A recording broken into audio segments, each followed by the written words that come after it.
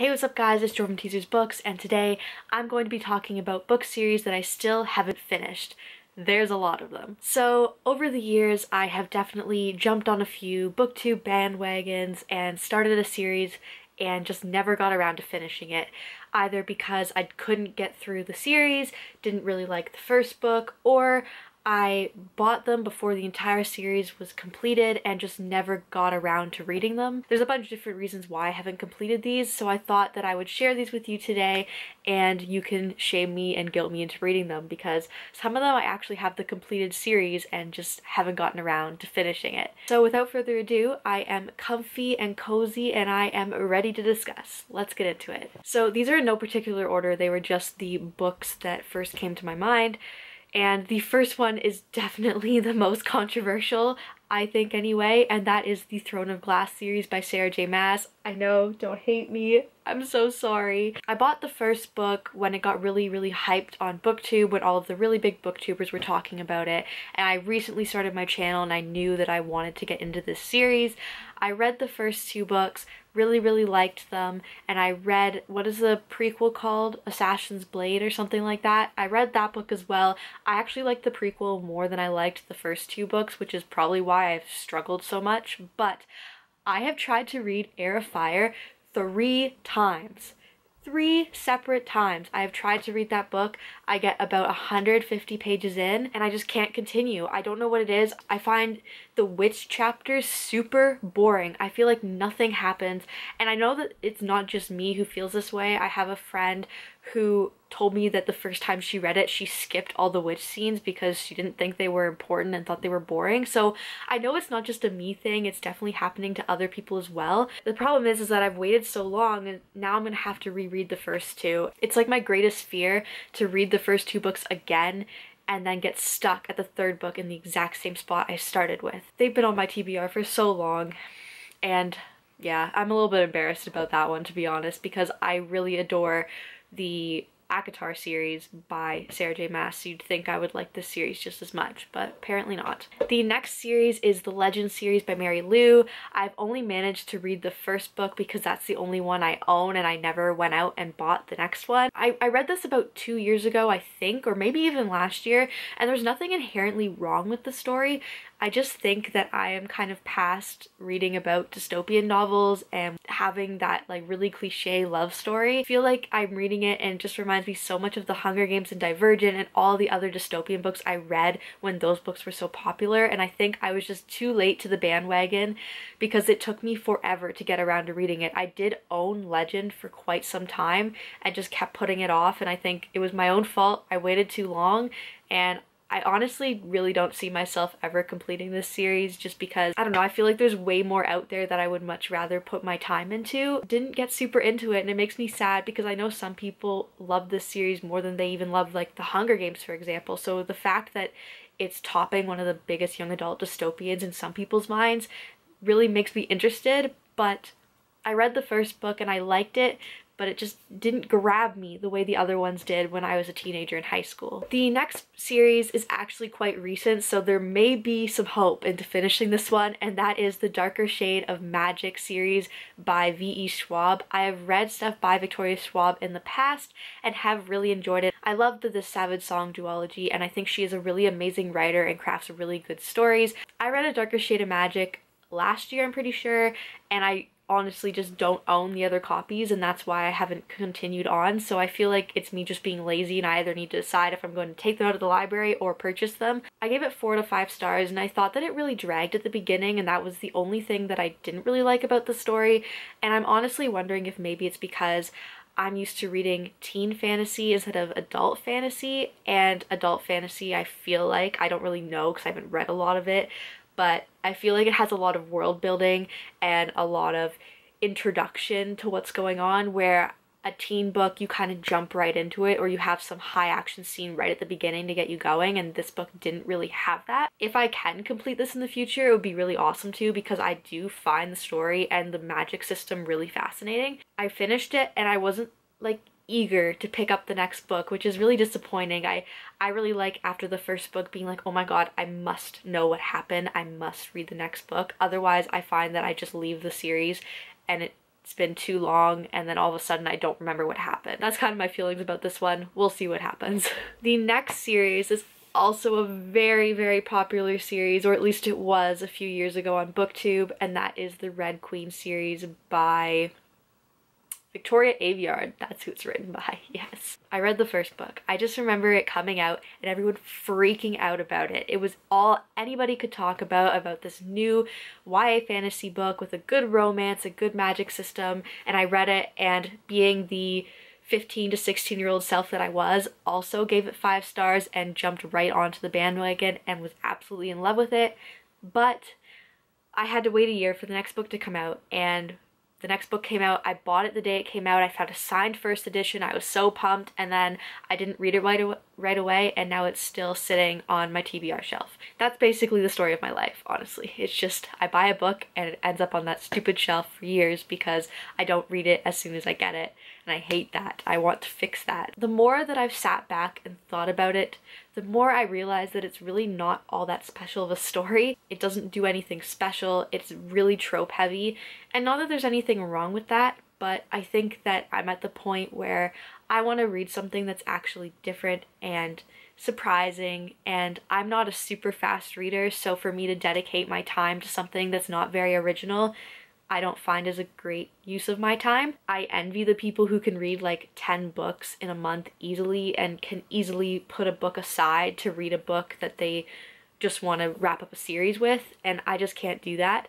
I really don't know what to tell you guys. Like, I'm a loose cannon. One day maybe I'll decide to pick it up, but as of right now I don't really have any intention to, which is upsetting because I own a book that now I probably won't ever read, but I keep it on the off chance that I might read it. Also the story of my life. Okay, moving on. The next one is not a super popular series. I don't even know how I heard about this book. It might have been from a booktuber. I might have just seen it on a bookshelf at Chapters and picked it up, but it is the Taken series by Kimberly Durting. It is a trilogy, however, I read the first book and then the second book came out about 2 weeks after, just by coincidence. I don't even know how that happened, but I didn't even know it was a series when I bought it, and then all of a sudden it ended on this major cliffhanger, and I was completely obsessed because it was one of those young adult stories that actually had the main couple together during the book, which never happens. I feel like in young adult books you see them kind of banter back and forth.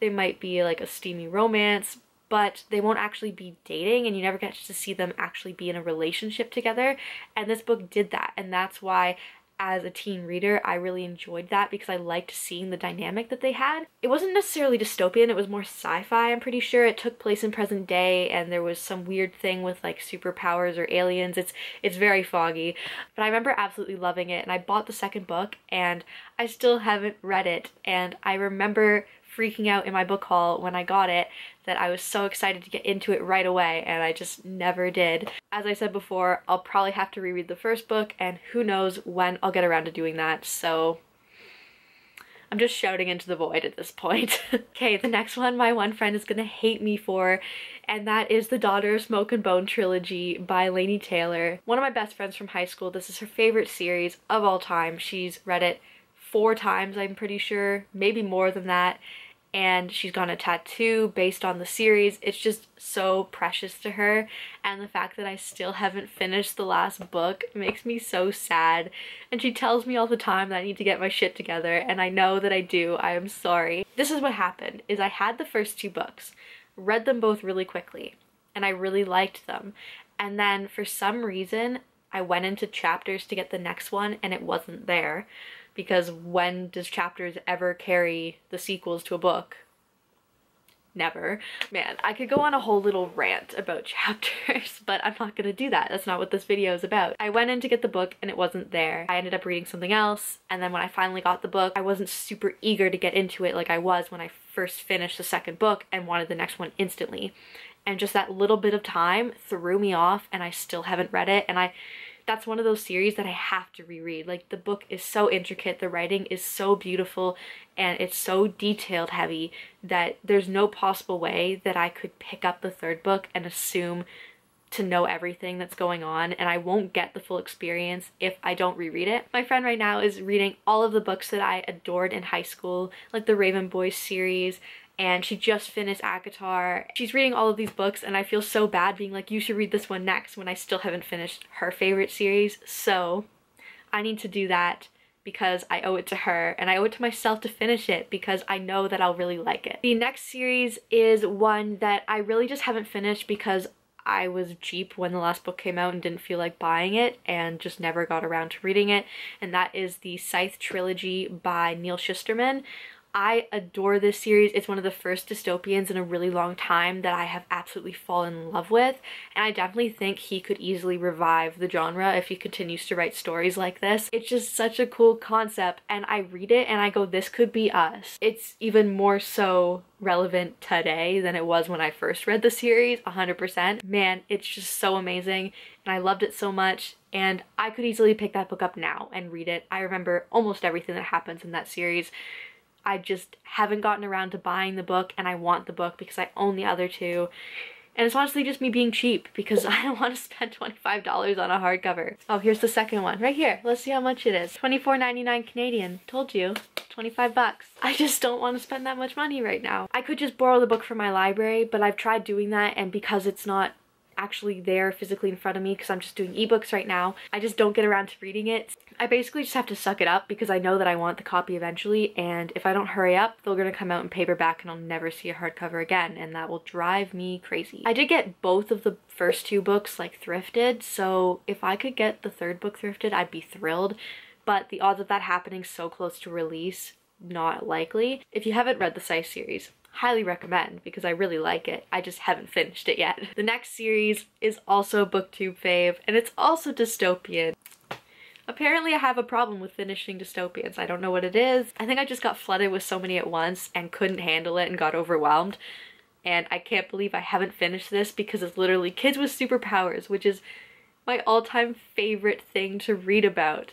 And that is the Darkest Minds trilogy by Alexander Bracken. How have I not read this yet? I read the first book, I own the second book, and I don't own the third book, which pains me because they changed the covers and now my books won't match if I go out and buy the third book, which is honestly kind of stopping me from continuing reading. Is that bad? Don't hate me. I tried getting into the second one right after, and for some reason I just wasn't interested. I think it was how the first book ended.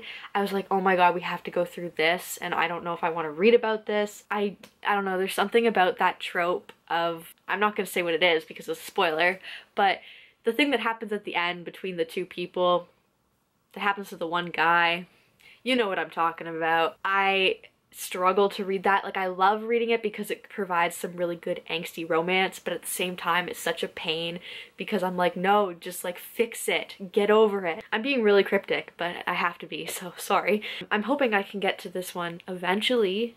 I'm not gonna say soon because I'm not gonna lie to myself. It's not happening soon, but if it could happen eventually, I'd be pretty happy about that. If you can't tell, a lot of the books I read the first one and then just lose track of everything, and then this happens. Honestly, this is such a self-deprecating video. You're just hating on yourself for not finishing anything.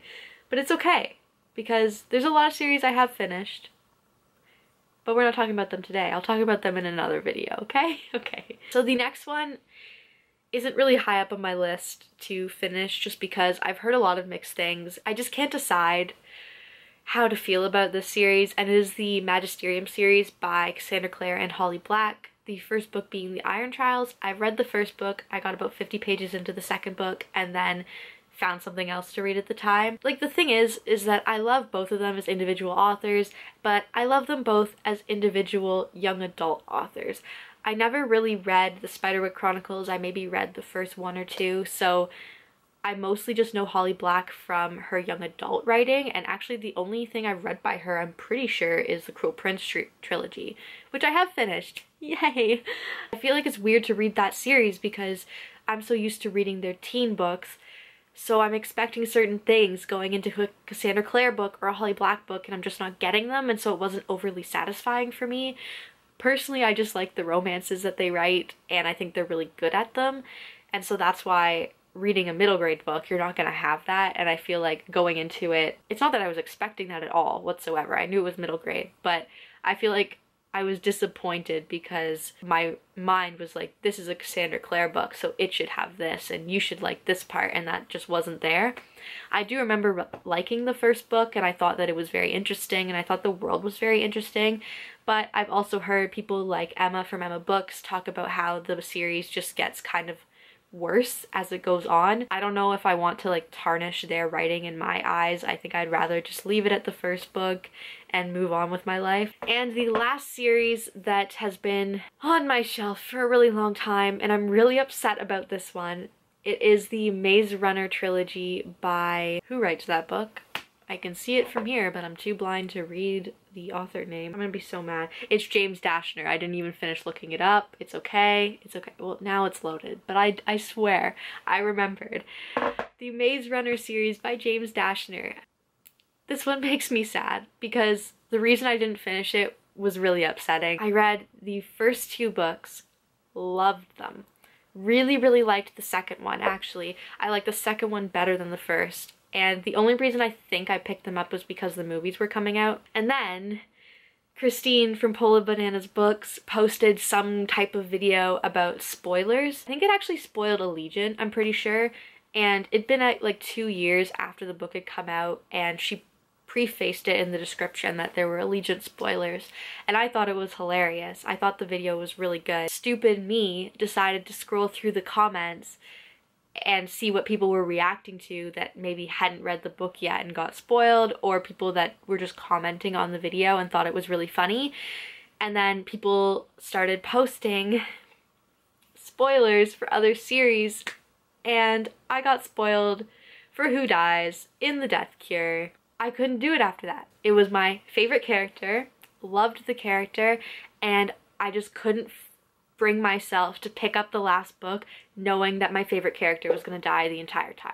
Because every time they would say something, like, I knew that I would get super emotional or just get really upset that my favorite character is getting killed off, and I just couldn't do it. That one is probably the only one that I have a valid reason for not continuing. Would I like to read the last book eventually? Sure, but it's probably never gonna happen because I don't really have any interest in dystopian as much anymore. I feel like its time has passed for me, and I should have read it earlier before the movies came out and before more people got to it, and then maybe I wouldn't have been spoiled. But live and learn. It happens. It's okay. So that is all of the book series, well, not all, but most of the book series that I have yet to finish on my shelf that you can shame me for. Please try to guilt me into reading some of these because I would love to finish them. It kind of bugs me that I don't know the ending to some of these because I know that I would probably really want to know. Thanks so much for watching this video. I hope you guys enjoyed it. I hope you guilt me in the comments because you should. Make sure to hit subscribe if you want to see new videos weekly. Thank you so much for all the support that I've gotten over the past few weeks on BookTube and on Twitter. I really appreciate it because this is kind of me like putting myself back into the community, and it's been really well received, so I'm very grateful for all of you. Also, tell me what popular series you have yet to read yet, and I can feel a little bit better about myself knowing I'm not the only one who hasn't finished something. Once again, you can follow me on my Twitter, my Instagram, and my blog. I'll put all of the links down below. Thanks so much for watching, and keep on reading, guys. Bye! I don't know what to do with this thumbnail now. Get my nice little scrunchie in there like the white girl that I am. Okay.